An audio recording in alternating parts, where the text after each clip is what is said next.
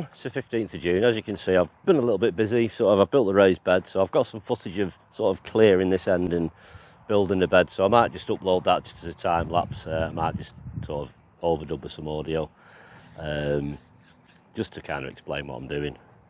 So it's kind of done over 2 afternoons. So how I'm going to upload that, I don't know yet. I might incorporate it with when I do the compost heaps and all that lot.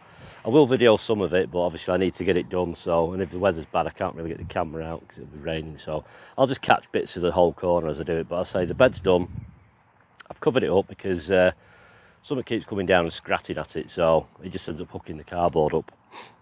So I'll put another little layer of compost on it and I've covered it over. So hopefully I'll be planting in that, you know, in a month or something like that. So I've sown some more brassicas. Just pretty much the same sort of stuff. There's some broccoli, some cauliflower, some cabbage and everything like that, just for later in the season, sort of, you know, the kind of October, November sort of time.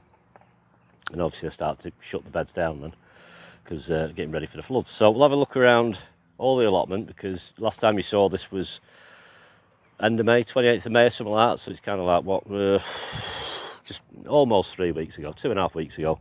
So everything's sort of like grown a bit, because we had quite a bit of rain and now I've had some warm weather, so it's ideal growing conditions, but it's also ideal for blight. And I've not sprayed this year. It's the first time in years I've not sprayed, so I might just play it by ear and not bother this year, because it's only a couple of weeks and I can start harvesting some of the potatoes, small ones, just eat Duke Yorks, because then I can get down and start harvesting my peas, because once we get a bit of rain they'll start to swell, because it's full of flowers and pods.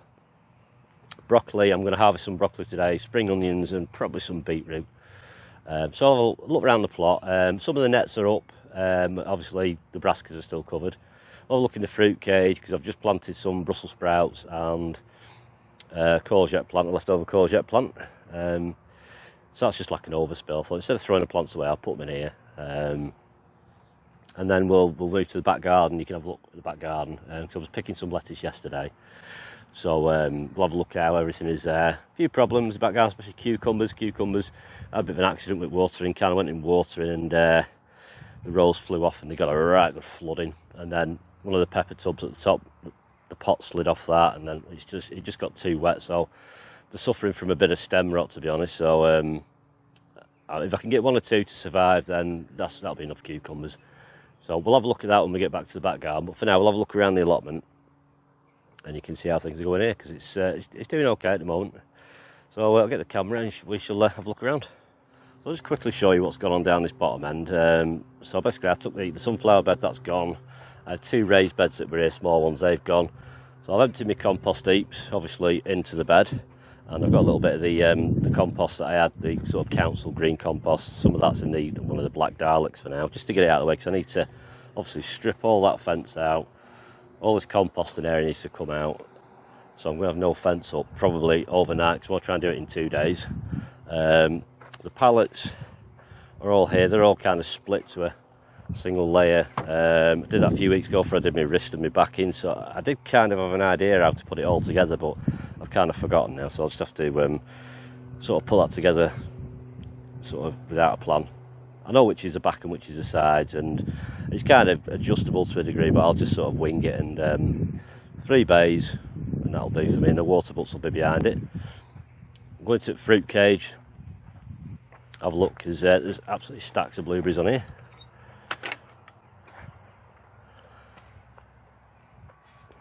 So I mean, these ones is full of berries. So fruit cage is shut now. Obviously, that some of these branches are near enough to touch the floor, but we do need some rain soon, I think, to help everything swell up. There's only 4 Brussels sprouts. I've kept one back at home and potted it on, because one of the ones that I planted in the back garden it's a bit slow, so I don't know if there's something wrong with it. So I might pull that one out and replace it. But that's the fruit cage. Grapevines are growing. I'll probably get rid of them this year and do the fruit cage, either or train them in properly. Because I've had them for years, I just keep hacking them off and they keep coming back. So if I can train them somehow when I do the fruit cage, you know, I'll just see what happens. Obviously the fruit cage is going to change a little bit in size, lay out a little bit, might move some bushes about.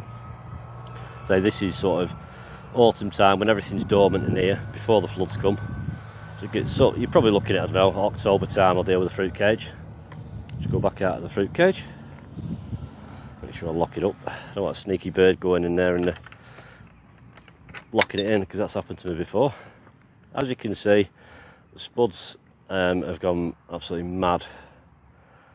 So there's no chance of getting in there to hill anymore, but they're hilled up a bit anyway.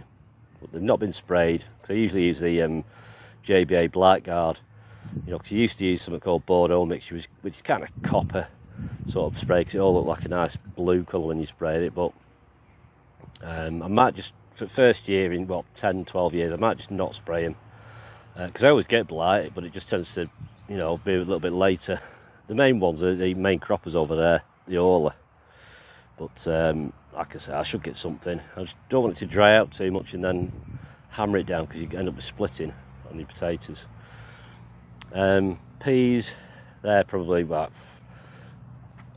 4.5, nearly 5 foot high, some of them now. So there's pods on them. It's probably a couple of weeks, a bit of rain, they should start swelling. If not, I'll have to put some water along it if need be. Knowing my luck, I'll water them and then it'll chuck it down. So I might just see how they get on. Onions, they're doing alright. I've left the net up now. There's nothing rotted off, but they're a little bit on the small side still. So they've got a lot of growing to do, because you're getting near the longest day soon, and then they start to swell. So they could do with putting on a bit more growth, obviously next week, and then start fattening up, you know, bulbing up. But there'll be a crop of onions, unless if something disastrous happens.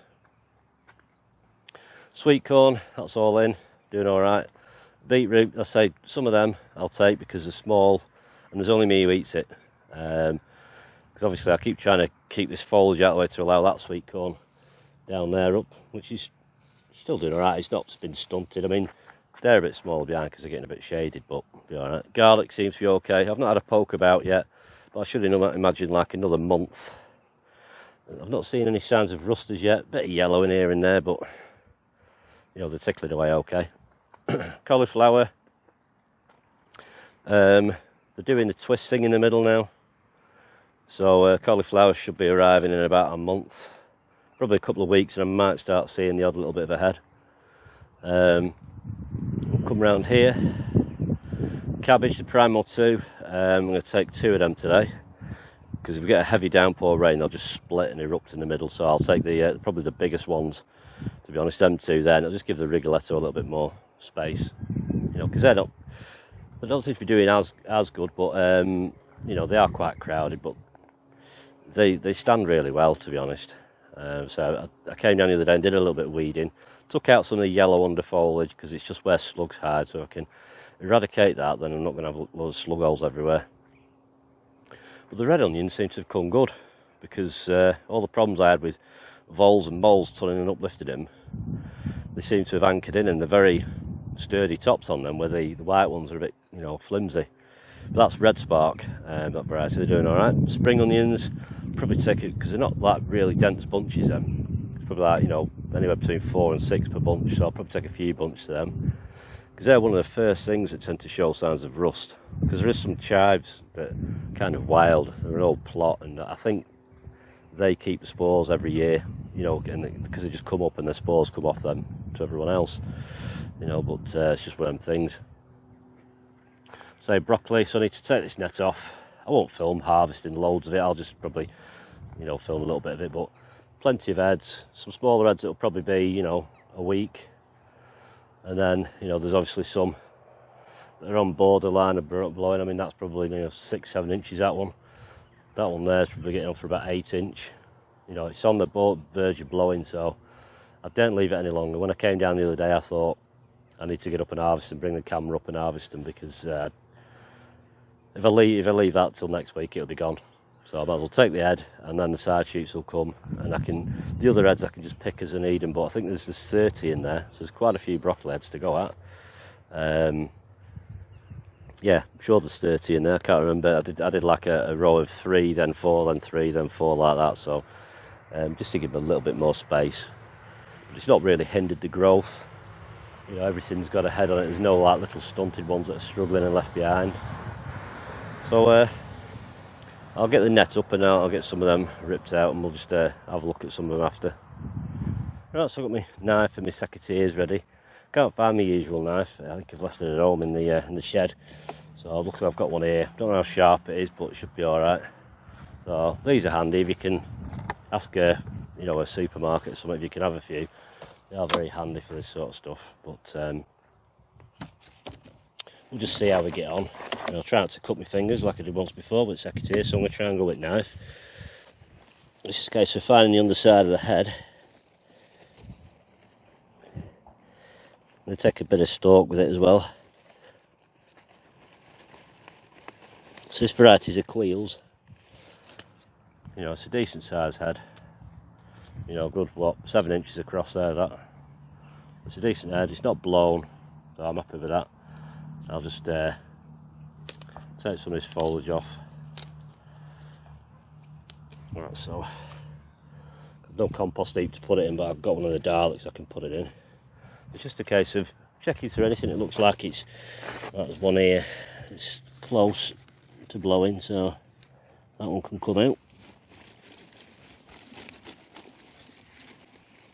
The problem is being able to see without chopping your fingers.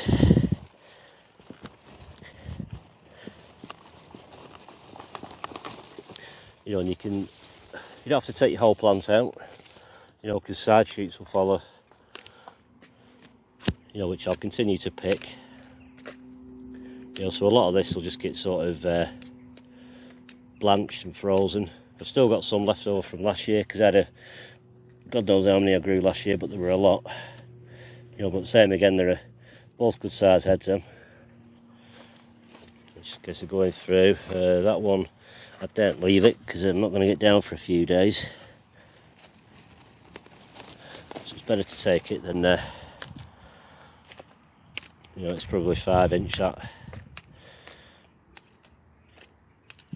I could give the greens to Kane, but there's certain things like broccoli and Brussels sprout greens he's not allowed to really have, because they contain something in it like something to do like oxalic acid, which kind of strips calcium from them. So you just have to be a bit careful. Somebody's asked for an update on Kane, so I'll probably do a video soon, just showing basically his outdoor pen, his indoor sort of enclosure. Just an update, because there's obviously some people who follow the channel who like the old reptile thing. But yeah, I'm quite happy to leave them just for a few days though, not many. It's a good little haul. These were sown way back in end of February. I think they came up here sort of around mid-April. We're only mid-June. So I mean, you want to be sowing some already or now for your winter stuff. Otherwise your bed will end up sat there empty for quite a while, and you think, well, you've still got growing season left, so use it up. You don't have to put more brassicas in, you do something else. So like the salads and stuff like that, I'll probably do some more soon, but not as many, because I am getting sick of salads now. But just from that first sowing. I have sown some more and pricked out some more of the Grenoble Red. But it'll get to a point where I'll just cut the plants off at home and then pop some new fresh ones in. It just gives me a little bit of time to switch from the salads to the actual veg stuff while the tomatoes are coming on. And then sort of switch back to salads. And get the freezers loaded up. Well, I'll pop the net back over, but yeah, I'm happy with that. It's decent size, decent hole. So I've just got to keep them somewhere shaded, otherwise they'll go a bit floppy. Broccoli's done and cabbage is, just got 2 of the cabbage. There's 3 left in there. I've got nothing else to fill the gap as yet, but I will have at some point. There'll be something I'll find that I can fill the gap. Might be swede or something like that. We still sow swede now, if I've got any seeds. Right, so hopefully these will pull up fairly straightforward. But I've got a little fork that I've just sort of found stuffed in my fence just to try and loosen it up a bit, as this bed is pretty firm. Okay, so loosen the roots up a bit. Just try and get most of the soil off.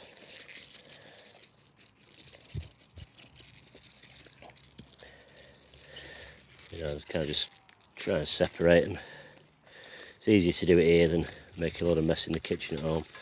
You know, there's a bunch of 5 there, different size ones, so try and take a couple more bunches.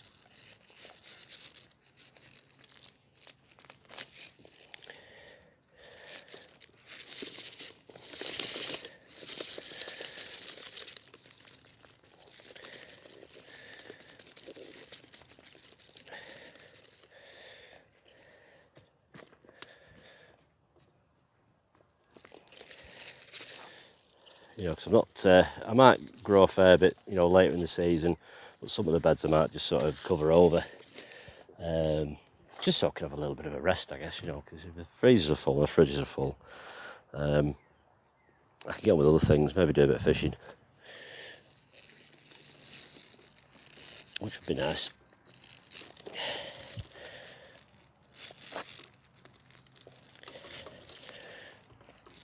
Well rooted, these. So it is a no dig bed this, but it's like a lot of the soil from underneath. You know, you had moles and stuff in there, it all mixes it up. It's still like good because all the nutrients from what you put it over the years will be mixed in with the soil as well for whatever the same depth as the bed is below. I think that'll do for today's spring onions, you know. Good bunch there. I've still got a tub of spuds to empty at home. I'll make any tiny ones, I'll make some potato salad. Enjoy them. These are feast, these ones. I've never grown these ones before. But they're not bulby or anything, because some of the white Lisbons grow a bulb at the bottom, which is alright, you know, but ideally I'd like them smaller than that. I kind of want them like just over pencil size, really. But it's different, you know, if you don't get up here for like a week, you know, this time of year everything just comes ready. Let's get some beetroot, I think that'll do for here then. So that's the first sort of like good harvest of the year. You know, I'm quite more than happy with all that. You know, I think there's 11 broccoli heads, a couple of the golden acre, the Primo 2 cabbage, 5 beetroot, and a good bunch of spring onions. So going to get all this back over to the van, get home, and have a look around the garden. Like I said, I need to get concentrating on this corner here to build the compost heaps, because as soon as the potatoes and things start coming ready, I need somewhere to actually put all the waste. Because there's no point in me filling there and having to move it all out. So hopefully next week get that done, and as things come ready, I can start loading the bay up then. Alright, so I shall see you back in the garden. Right, back home in the garden, so I'll just give a quick tour of what's going on here. Yeah, just nothing much really, just things have grown. Sweet peas started to flower now, so I've cut some off and put them in the house. They're not quite as vigorous this year, so I need to like dig that soil out from there and put some manure in at the end of the year, I think, just to, because it's very fine, and when you water it, it's just not holding on to water that well. I mean, it's had sweet peas growing it for years now, and I just add a little bit of compost to it now and then, but obviously it needs something more bulky. So I've put some the cobra French climbing beans in. Slugs have had a bit of a field day and they're not looking too great, but they'll perk up, and once they get wrapped around a couple of times they'll be off. Strawberries, pulled all the strawberries off because they were kind of depleting the plants a bit, so I thought I'll pull all the fruits off and let the plant concentrate on actually getting bigger. Some radish there. Here's some spuds. There were the Swift, Caledonia Rose, some Sarpo Miras. That one there, it's only just coming above the ground. But I say them are mainly to just grow some seed potato for next year. All them really are just mainly to grow some seed potatoes, providing they're nice and clean. And then the Pentland crowns at the end there. Oh, but they'll struggle for a bit of light here anyway, because obviously they've got a great big clematis that's just gone a bit mad. I'll look in the polytunnel a sec. I'll just got the little fella out here, he's having a bit of a day in the sun. I'll put some lettuce down for him. That's one of them Valens. I cut it out, it's like a little cos lettuce. So He'll probably come and have that. He's not fussed. He'll just get stuck in probably. Yep. He'll quite happily eat a few of them. I think I've only got 2 or 3 left in the fridge and that's all them, but they're a good lettuce, so I'm going to grow some more of them later in the season. So we're going to have a look in the polytunnel.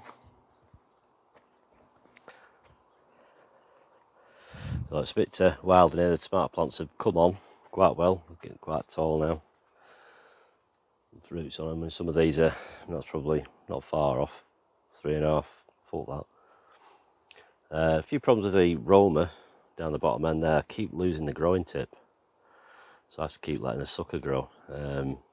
But they're just curling a bit, I think, you know, and these here, because they don't get much airflow behind the door, they go a bit limp, and because it's directed the sun. They're the Tigerella, but you know, as you can see, there's a couple of tomatoes on that. I need to start cutting some of the lower foliage off these now because they're very dense. Tray under there, that's got my brassicas in, my late sowings. So I might have to put them somewhere a bit more shaded actually, because it might get a bit hot. Some more lettuce up there. A couple more cucumbers in pots, because we'll have a look at my disastrous cucumbers in a minute. Down the side, down there, I've got a sunflower. One's just sort of like completely rotted off on the stem there. That's happened in the last 24 hours, so don't know what happened there. But never mind, so I'll just pull that one out. I've got some other ones that are probably, you know, not so great, but we'll just see how they go. Because when I sold them, I was going to put them at the allotment, but obviously I've stripped the sunbed out now. You know, the actual bed for them. So I'll just sort of pop them down the side at polytunnel. Some leftover sweet corn, that's a Swift, so I'm just going to compost that. That was where I had all the mustard and everything in, it's all gone now. Courgettes, some obviously courgettes are starting now, always small, but I don't mind them small. Something going on with these are yellow courgettes. I'm not sure it's some sort of like mosaic virus, that I don't know, but it's just that. So I'll have to watch where I put them. I'll see how the new middles grow on them.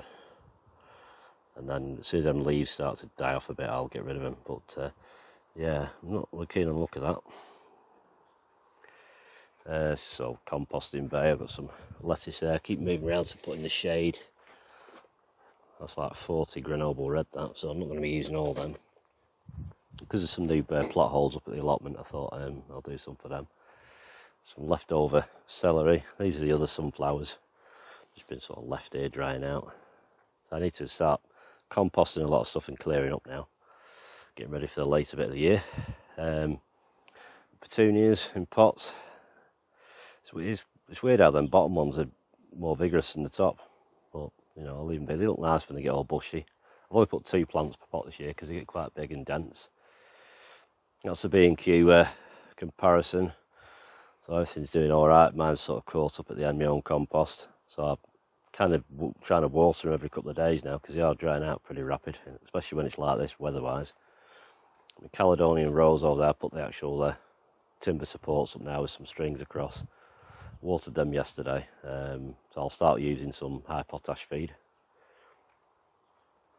Well, this bed here, this is full of, I don't know where you can see, but it's pretty rammed.